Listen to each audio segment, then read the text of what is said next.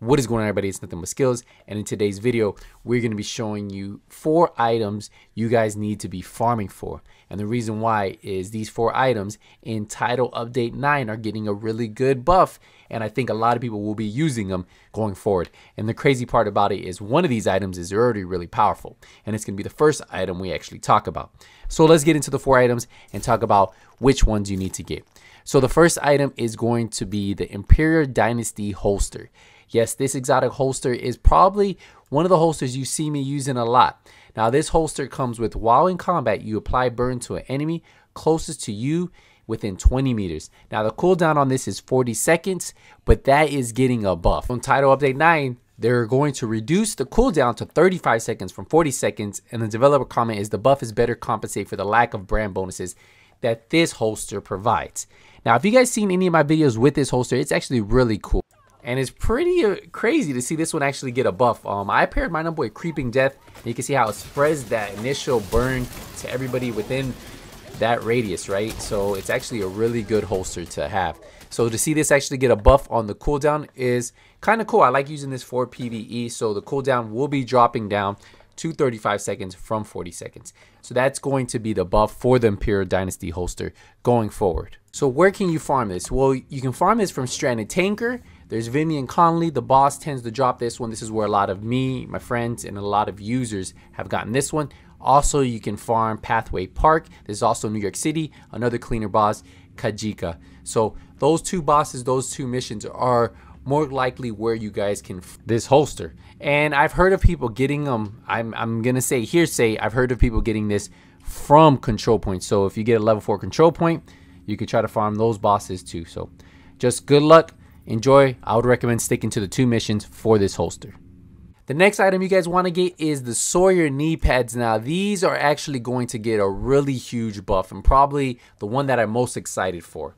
Now, you can see I have a God Roll set that I'm ready for the future, but look at this. Grace Under Fire cannot be staggered by explosions, which that's great. I don't complain about that. But the second one, standing in cover without firing for 6 to 12 seconds provides damage immunity while aiming for 1 to 2 seconds.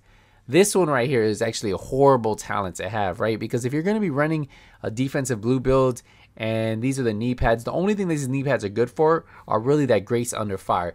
That staying in cover without firing for 6 to 12 seconds, to me, just isn't worth it at all. But with the new change, check out this new change that they're doing to them. Sawyer knee pads are reworked. They cannot be staggered by explosion. They kept that one. Great job. The second one, increased total weapon damage by 3%. Every second you are not moving. Now this stacks up to 10 times, and the stacks are lost when you're moving. So now if you're in cover, you can stack this up to 30% total weapon damage. Now what they're saying is this exotic provides defensive attributes and no brand bonuses. So now it has a potential for high damage, making it appealing to both red and blue builds. And I agree 100% with this. I feel like a lot of people weren't using this one for the fact that, you know, it wasn't worth the talent, right? Like maybe they were using it for the staggered by explosions, but now you can actually put this on a blue build, gain that 30% weapon damage, total weapon damage. It's going to be great. And with them thinking of reworking the Fox Prayer knee pads, with them thinking of actually reworking that and making it not as good as it is right now, I think these are going to be a really good replacement. And this is the #1 item I would recommend farming for right here. So out of all the items I talk about, this one right here is probably #1, the Sawyer knee pads, 100%. This right here is what I would be going for. I'm lucky enough to already have a God Roll. I have the armor, the explosive resistance, and the health fully maxed out. So I'm good here. This is the one of the God Roll exotics that I do have. So I'm glad to have this one with the buff coming. This is going to fit into a lot of my builds going forward. And I can't wait to bring those builds once we get this big change in Title Update 9. So to farm these knee pads, I would recommend farming Jefferson Trade Center. You can also farm Grand Washington Hotel, or even you can farm Bank Headquarters. And the reason why is that these missions have hyena bosses, and those hyena bosses tend to drop them. But the best way I think still to farm, even if it's not those bosses, is look for where the knee pads are. Right now on this map, it shows Tidal Basin. So if you see these knee pads, this is where you guys are going to want to farm this. This targeted farm for these knee pads is going to be the best bet for you guys to get these. Let's dive into our next exotic. So the next exotic we're going to be talking about is the Diamondback. So this is the third item I really recommend you guys picking up. And the reason why is because the talents on this are getting a buff. Right now, the Diamondback has Agonizing Bite. Diamondback randomly marks an enemy. Hitting that enemy consumes the mark, guaranteeing a critical hit damage amplified by 20%. A new random enemy is marked afterwards whenever you reload. So that right there is getting a huge buff, and the buff that it's going to get is actually going to make this probably one of the most powerful rifles in the game. So the Diamondback is getting a rework. It now grants all shots guarantee critical hits for 5 seconds after hitting a mark. So when the Diamondback marks an enemy, if you hit that mark, every shot after will be a critical hit, which is crazy because this rifle build, you usually can stack a lot of critical hit chance, critical hit damage on them already. And with having a base damage of 421,000 damage, and this is going to allow you to have a high crit damage build, not have to stack into critical hit chance, and being able to roll into something else. If you want to stack into that headshot damage, you can stack into the headshot damage. If you want to stack into a blue stat or yellow stat, you'll be able to do that with this new talent being reworked. And I think this is a good thing because right now I think that the Diamondback is a little underrated.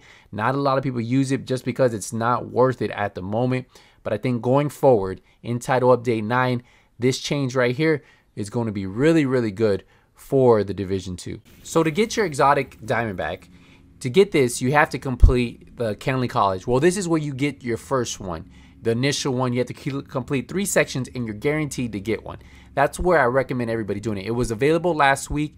I think we probably have to wait 2 weeks to get it again, maybe on 1 week. I'm not 100% sure the rotation, but I think it's 2 more weeks.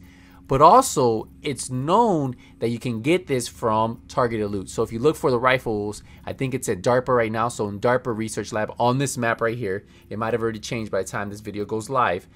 This right here is where you get the rifle. So you need to look for the rifle symbol, and that has been known to drop the exotic Diamondback. So if you haven't got your initial exotic Diamondback, do Kenley College because that's a guarantee way to get it. And then after that, you can farm targeted loot as much as you want, and you can get it. And then you can have this one ready to go for when they do that really good update to the exotic Diamondback. Let's get into our next exotic. So the next exotic is another holster. Now this one right here is the Dodge City Gunslinger holster, which is actually pretty good right now, and it's going to get a buff. So right now it has a talent called Quick Draw. While your pistol is holstered, gain a stacking buff of 0.5 seconds up to 100. When you swap to it, your first shot consumes the buff and deals 10% damage per stack. So if you can have 100 stacks, you times that by 10%, you're blasting dudes away. The problem is the slow stack of 0.5 seconds to get it up to 100 stacks. Now, they realize that. And they are buffing that. That's the big change coming. So now this holster will reduce the charge up to 30 seconds from 50 seconds. So you're getting 20 seconds off. So now, instead of it taking 50 seconds for you to get the full 100% stack, it's only going to take 30 seconds, making it a little bit more viable to use this one. The developer comment on this one is this buff is to better compensate for the lack of brand bonus. Now, with it already having a really strong talent and for them to reduce the time, I think that's a really good move. I don't see a lot of people using this enough. And with them cutting it down to 30 seconds, this might actually be really viable to put on to certain builds. Now remember, when you get to World Tier 5, you can come over here to the crafting vendor, and she's going to have the blueprint. Yes, she'll have the blueprint for you guys. You just need to select it and then follow the steps. I do have a full step-by-step guide on how to get this holster. Get this holster on this channel. So if you want to go into my exotic playlist, there will be a guide to how to get this, a step-by-step. It doesn't take long at all. And when you do that, well, now you can go to targeted farming and look for the holsters. Like right now we see the holsters are up here in the top right. And when it's in a section like this, these are the best place to farm. These are these activities, these control points, and that is where you're going to have a chance of dropping this. I would recommend even open up all the boxes you can. So you know those little lot boxes, I've been getting exotics from there. I'm talking about like a chatterbox. I've been getting different exotics from those lock boxes. So open up every box you can, farm those activities, and then of course farm those control points. But this is going to wrap up the video here. These are the 4 items I really recommend you guys getting farming for now prior to title update 9, because I feel a lot of builds are going to be built around it. Now, there is another small change to another exotic called the Merciless. It's going from 900 total damage to 1200 total damage. So a small little change to that one too. I'm still trying to figure out if that one's actually a viable weapon to use. But overall, these are the exotics, the 4 items I would recommend picking up before title update 9 hits. I will see you guys in the next Division 2 video. Don't forget, if you're new, first time watching a video, hit the subscribe button, turn notification bell on, so when I release a video, you guys get notified. Don't forget to hit the thumbs up if you enjoyed the video. Until the next one, nothing but skills out.